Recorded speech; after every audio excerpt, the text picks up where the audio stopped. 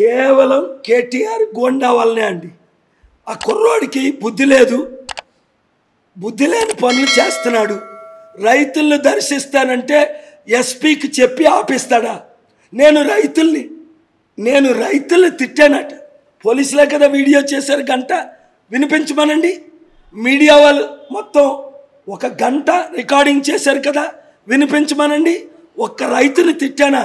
రైతులకు డబ్బు ఇచ్చి ప్రేయర్ చేసి వస్తానంటే అంటే రికార్డింగ్లు కూడా చెరిపేస్తారా? మావి మీడియా కూడానా?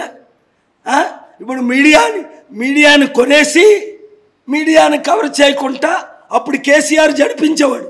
పచ్చ మీడియా, ఎల్లో మీడియా చంపేస్తా, కుక్కలారా, పందులారా, ఆంధ్ర కుక్కలారా అని. మరి ఈయన అలా ఆంధ్ర కుక్కలైతే కేసీఆర్ ఆంధ్ర కుక్క కాదా? అక్కడి నుంచి కేసీఆర్ కుటుంబం విజయనగరం నుంచి రాలేదా? ఏంటి ఆ భాష, ఆ పదజాలం? అన్పార్లమెంటరీ వర్డ్స్ 8 సంవత్సరాలు సహించాను. మే 28ని ఈ పరేడ్ గ్రౌండ్స్ ప్రక్కనే, పరేడ్ గ్రౌండ్ సికింద్రాబాద్, హైదరాబాద్లో గర్జన మీటింగ్ పెడుతున్నాం. ప్రతి ఒక్కరూ 100,000 మందితో రండి. సాయంత్రం 6 నుండి 10 గంటల వరకు గ్రౌండ్ పర్మిషన్ ఉంది. పోలీస్ పర్మిషన్ ఇవ్వకపోతే కోర్టులోకి వెళ్ళి పోలీస్ పర్మిషన్ తీసుకొస్తాం. మే 28 శనివారం సాయంత్రం 6 గంటల నుండి 9 గంటల వరకు మీటింగ్ పెడతాం. నేను మాట్లాడతాను, అనేక మంది రైతులు, నిరుద్యోగులు మాట్లాడతారు, లీడర్స్ మాట్లాడతారు. అది ప్రజాశాంతి పార్టీ మీటింగ్. ప్రతి ఒక్కరు కూడా వదలకుండా ఆ గ్రౌండ్కి రండి. ఎందుకు?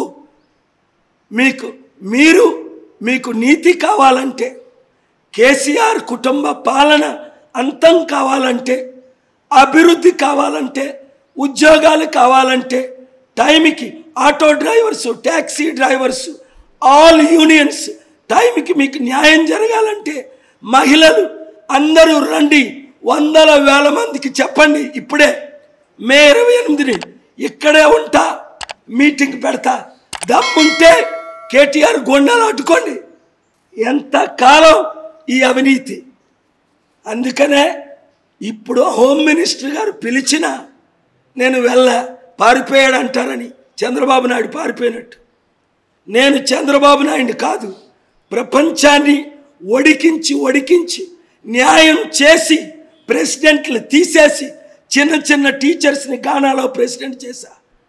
25 దేశాల ప్రెసిడెంట్లు నేను ఎలక్ట్ చేశాను.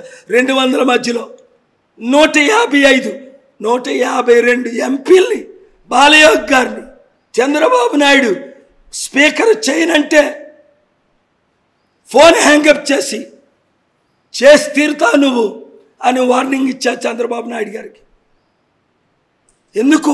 ఒక దళితుడు స్పీకర్ అవ్వాలి, ఆయన నా శిష్యుడు.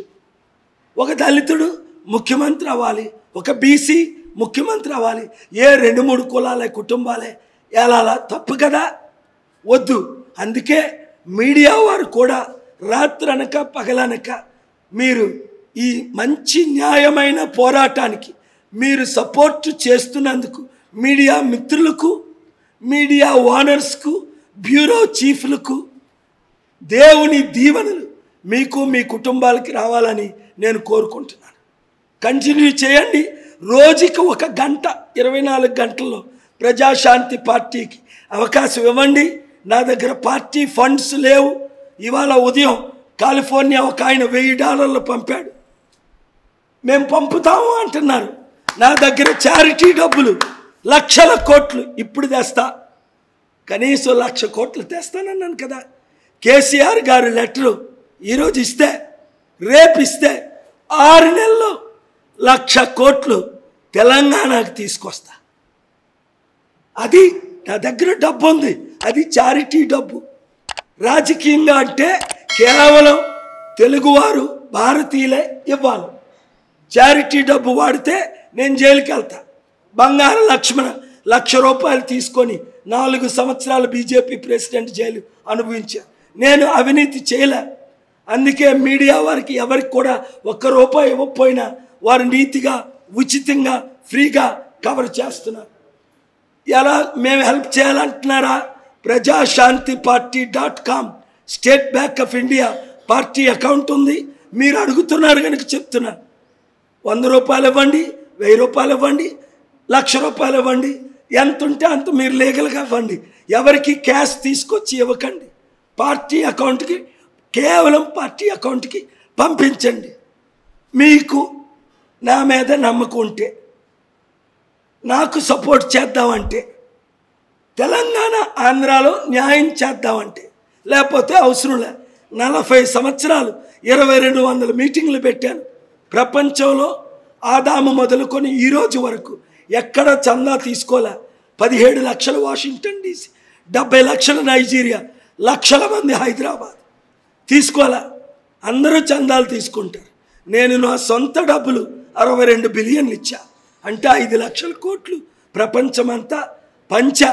నాకు మీ డబ్బొద్దు. ప్రజాశాంతి పార్టీకి కావాలి, మీ అభివృద్ధి కొరకు కావాలి, మనం అధికారంలో రావడానికి కావాలి. కనుక మొదటిసారి నేను మీడియాలో చెప్తున్నాను. ఎందుకంటే మీరే కాల్ చేస్తున్నారు కనుక.